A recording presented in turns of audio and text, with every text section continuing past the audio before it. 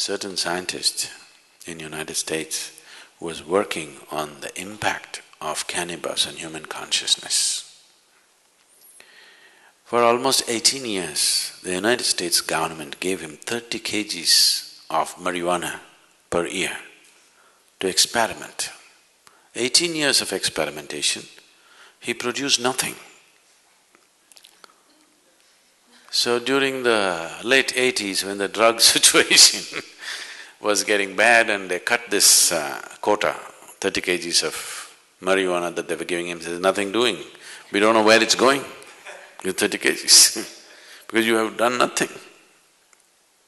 He tried to explain that he has done so many things but still it's not come to conclusion, but they said nothing doing and cut the marijuana quota. So he moved to Israel. The Israeli government looked at his work and they decided to give him. So they gave him the same 30 kgs of kilos of marijuana for another 6 to 8 years. Then he came up with this. He actually produced proof that within the human brain, every human brain, there are millions of cannabis receptors. So this information, what to do with this, they do not know, they threw it across. They gave it to the anthropologists, they gave it to the physiologists, they gave it to the neurologists, they gave it to all kinds of people. There are millions of cannabis receptors in the human brain. What is the explanation? How? Why? So anthropologists said maybe at some point in history, maybe everybody was doping. Which cannot be because in many parts of the world it doesn't even grow. So various kinds of explanations came, nothing sensible came out of it. Then the neurologists, after about 2.5 years of looking into this in various levels, they said, when human being is in a certain state of experience, the human system itself produces the necessary chemicals for which it is waiting.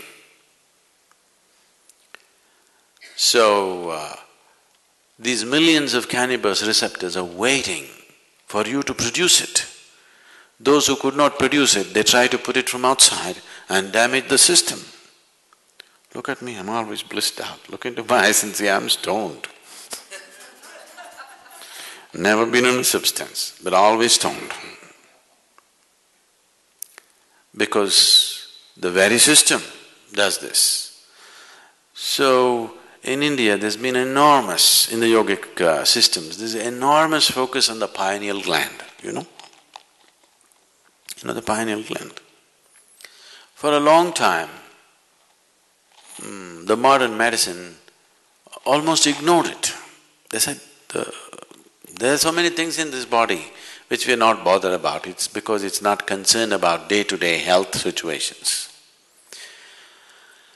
Today, the maximum that they have come to is, they are beginning to say the secretions of the pineal gland, if they are on, if they are active, there will be no mood swings in you. That's not the point. There is a whole system of yoga to activate the pineal gland. If you activate this and if it generates sufficient amount of secretion, you will be ecstatic every moment of your life. Simply every cell in your body will be bursting all the time. Now when you're like this, if you eat, if you don't eat, if you sleep, if you don't sleep, nothing matters because you're blissed out.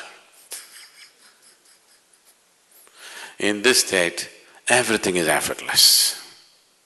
Just doesn't matter. You can function at the best because you can effectively use your body and mind at its best. There's enough medical proof for this, only when you're in utmost pleasantness. Otherwise you cannot use your body, you cannot use your mind to its fullest. Both this body and this mind will you can explore the full potential of what it is only when you are in a sustained level of pleasantness within you. Otherwise you are a damn issue by yourself. All the time you are an issue by yourself. It doesn't work. So, whatever the effort that human being is making, Whether he goes to the temple, goes to the bar, wants to go to heaven, this is a whole effort, isn't it? Isn't this a whole effort? He wants something larger than what is happening now to happen to him. Isn't it so? Isn't that the reason why he is drinking, why he is praying, why he is drugging and why he thinks he wants to go to heaven? He wants something more to happen, isn't it? Look at this simply. Something more will happen only if your perception is enhanced, not otherwise. Is that so? So the whole system of yoga is only focused towards enhancing your perception. If your perception is enhanced, something more, you don't have to look for it. It is happening in such proportions, you have to learn to handle it. Big things will happen.